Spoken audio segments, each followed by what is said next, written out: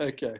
Well, good morning, everybody. I'm Pastor Morris, one of the pastors here at Christ Church, and I'm with Bad Carl Phillips again as we gather for our second conversation with Carl to reflect on the message from this past Sunday and other things that we might want to chat about. Good morning, Carl. Good morning. Great to see you. Good to be seen and not viewed. So Sunday we continued our the Gospel According to You Two worship series, or the Gospel and You Two, not according to You Two. And we looked at a song called "Crumbs from Your Table." Not a big hit for You Two, but on a big hit album. How to Dismantle an Atomic Bomb. I think it won them six Grammys. But the song is really an interesting song about poverty and about kind of becoming aware of the needs of those around us and how we might use the resources we have to help. So let me just ask you from off the top, what are some of the things that jumped out at you or sparked your interest in the service? Well, in Bad Carl fashion, let's start with the scripture. Sure. Because it reminded me of a joke, and I'm sure God is shaking his head at this point, and I'm sure you're a little worried.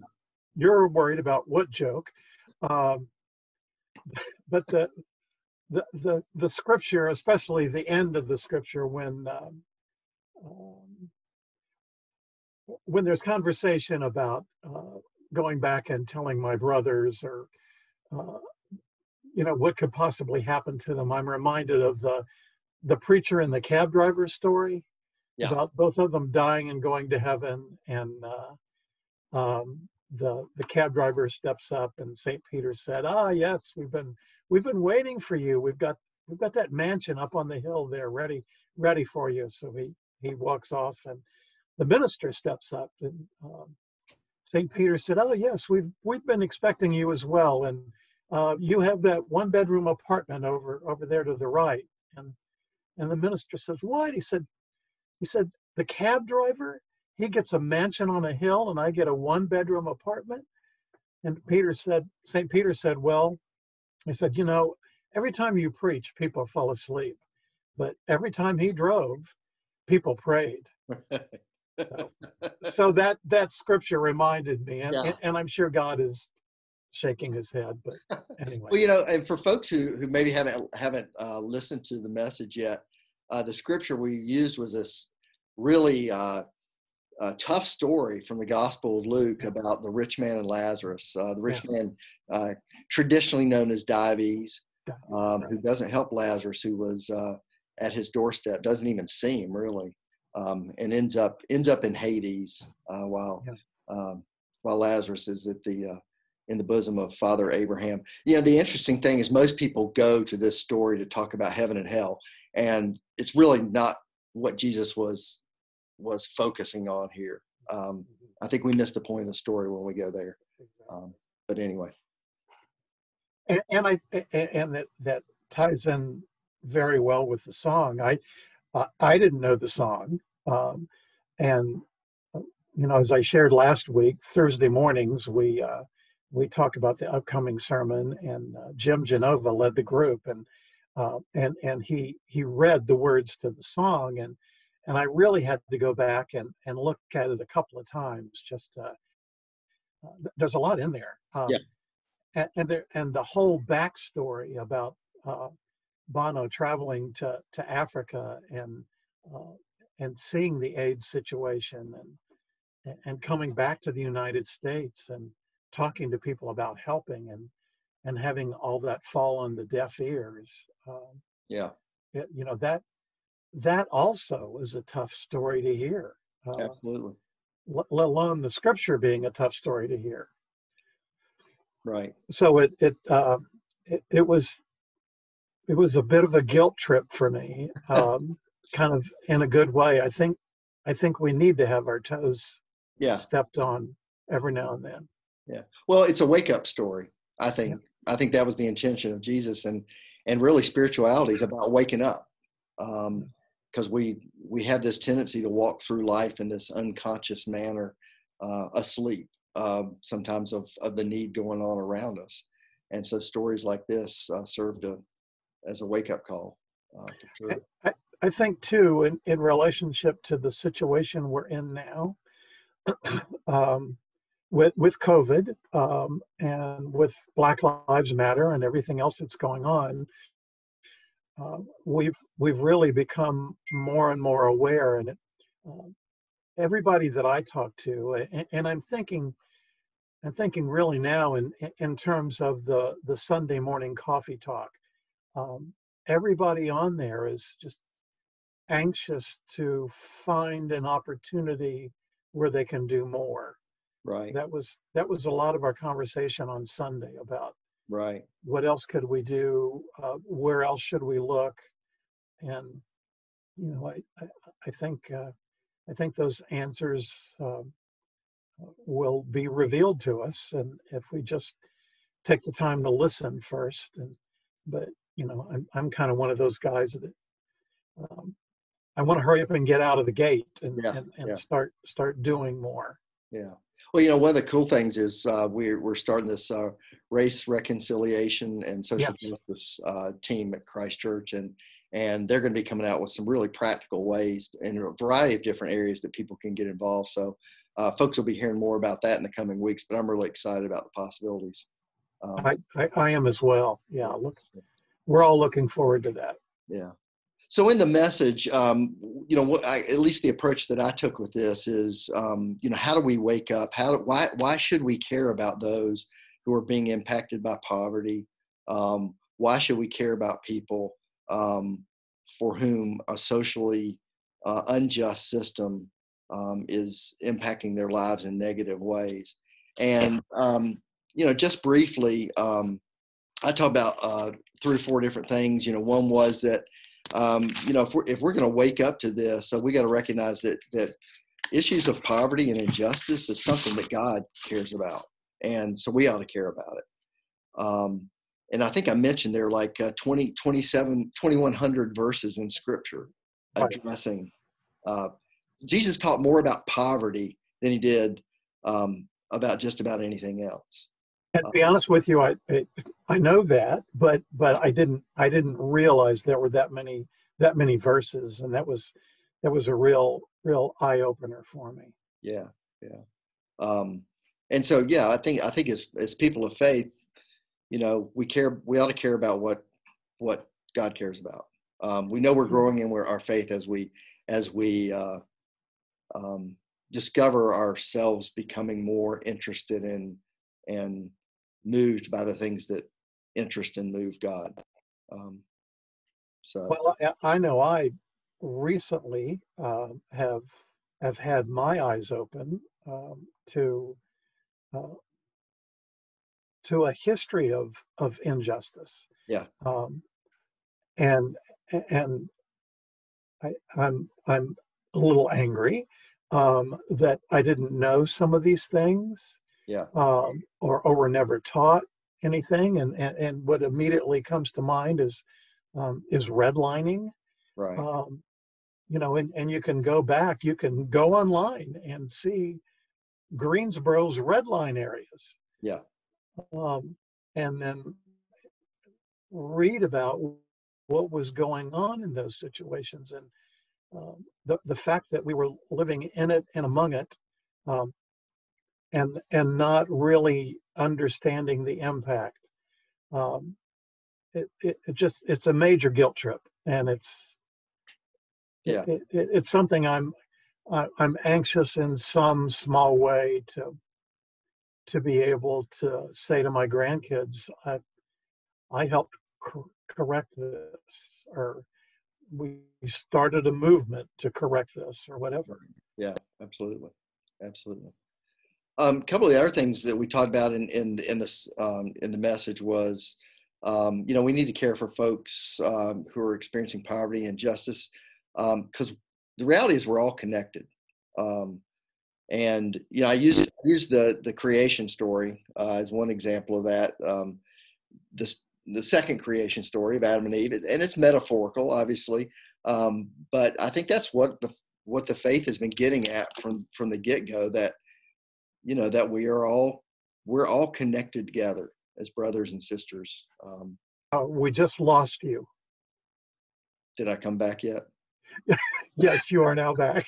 I was disconnected and now I'm connected, which is my point exactly. How cool was that? Yeah. That would be believable, but I'm always disconnected and I'm still here.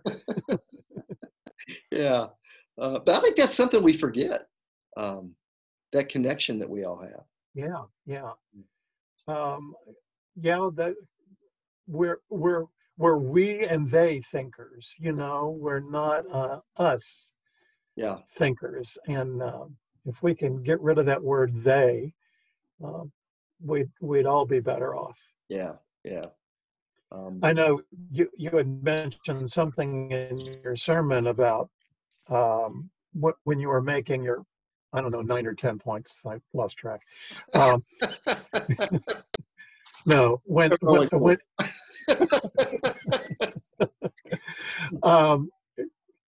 about when we get involved and we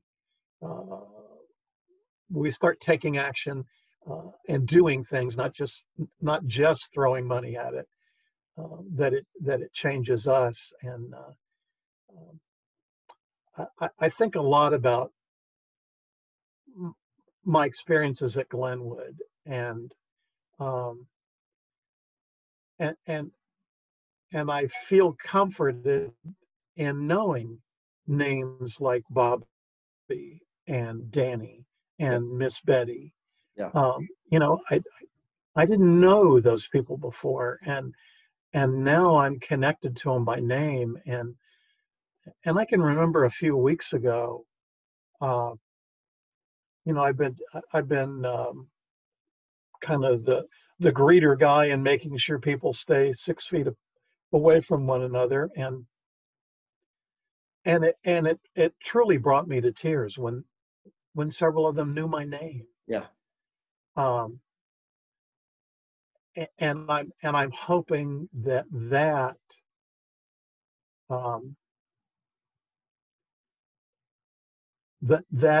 changed their life some, that they know that somebody is not only helping to feed them, but that care about them.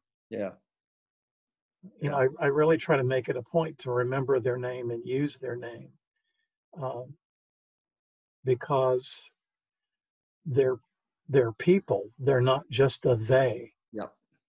Names bring dignity and put a face to the injustice and the poverty that people experience. Yeah, yeah. And it causes us, I think, to care more. Yeah. And we were talking during Sunday morning coffee talk about the caring factor. Seeing people on the street and that are holding up signs. And right. I remember one time I felt kind of driven to do something more about that, and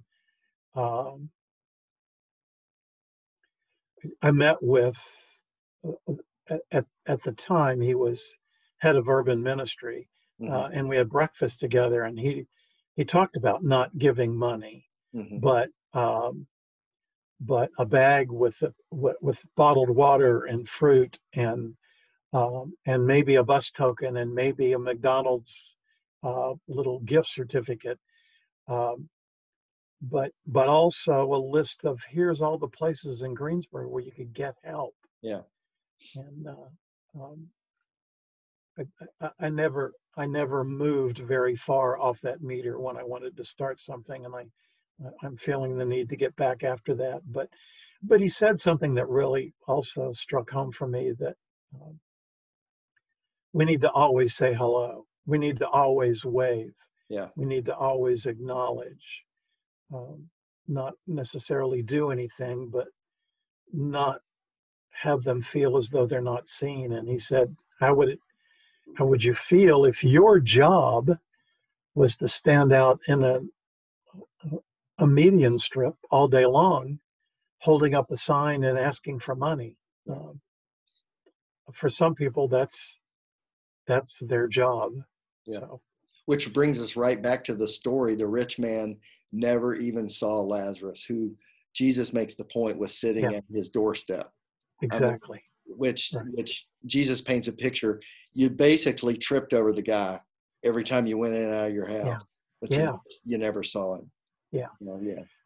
Yeah. That's the other point. Besides the joke, that's the other thing that the scripture reminded me of as well. Is not pretending like the problem doesn't exist, or like that individual doesn't exist. Yeah. Well, anything else that you heard this weekend that was helpful, or that you'd want to comment on? No, to be honest with you, just as I said before, it was a guilt trip, but in a good way. And I know how I feel. I know how my family members feel. I know how the Thursday morning men's lack of support group feel, because we're all ready, willing, and able to do more. And the coffee talk group is the same way. We all kind of talked about things that we could do now, and anxious to hear through the programs that the church are being offered what we could do next. I think for all of us, we're ready to be a people of action, I think. Which is awesome. And I think what we all have to remember is we're not called to do everything. We're called to do our one thing well. So we all got to figure out what that one thing is that makes that. Yeah, and there will always be poor people in the world,